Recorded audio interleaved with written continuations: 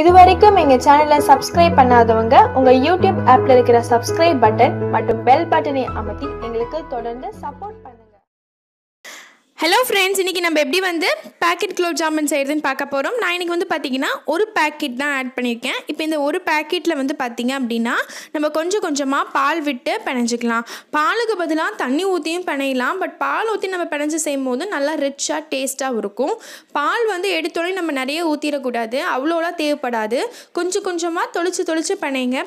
இந்த மாதிரி பிணைஞ்சாலே போதும். நீங்கள் கை வச்சு அமுத்தி பாருங்கள். அதுக்கப்புறமா கொஞ்சமாக ஒரு டேபிள் ஸ்பூன் அளவுக்கு எண்ணெய் ஊற்றி நல்லா கிரீஸ் பண்ணி வச்சுக்க வேண்டியதான்.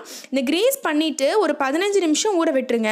அப்போ தான் இந்த குலோப் ஜாமுனுடைய சைஸ் வந்து இன்னி கூட டபுள் ஆகும். அதுக்கப்புறமா இந்த மாதிரி குட்டி குட்டி பால்ஸாக உருண்டை பிடிச்சி வச்சுக்க வேண்டியதான். இப்போ வந்து பார்த்திங்கன்னா பேக்கெட்டில் வந்து பார்த்திங்கன்னா உங்களுக்கு வந்து 800 கிராம் சர்க்கரையும் 800 ml தண்ணி ஊற்ற சொல்லுவாங்க. ஆனால் அந்த மாதிரி நீங்கள் ஊற்றி செஞ்சிங்கன்னா பயங்கர ஸ்வீட்டாக இருக்கும். ஸோ ஸ்வீட் கம்மியாக சேர்த்து செய்கிற மாதிரி இருந்ததுன்னா 500 கிராம் போதும். நான் வந்து 500 கிராம் சர்க்கரையும் 500 ml தண்ணி தான் வந்து சேர்த்திருக்கேன்.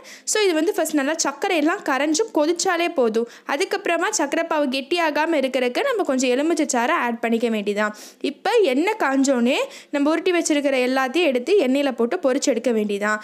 நீங்கள் வந்து பேக்கெட்டில் கொடுத்துருக்கிற அளவுப்படியே சர்க்கரை ஊற்றி செய்யலாம்.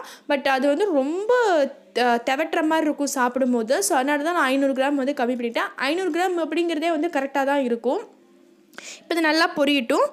எல்லாத்தையுமே வந்து நல்லா கோல்டன் ப்ரௌன் ஆகிற வரைக்கும் பொரிச்சு எடுத்துக்கோங்க. நம்ம அந்த 15 நிமிஷத்துலேருந்து ஒரு 20 நிமிஷம் நீங்கள் ஊற வச்சாதான் அந்த குலோப் ஜாமுனுடைய சைஸ் வந்து பார்த்திங்கன்னா நல்லா பெருசாக டபுள் ஆகும். ஸோ அதுக்காக தான் வந்து ஊற வைக்க சொல்கிறது. இது வந்து பார்த்திங்கன்னா அவ்வளோ கிராக்கெல்லாம் விழுகாது நம்ம பால் ஊற்றி செய்கிறனால.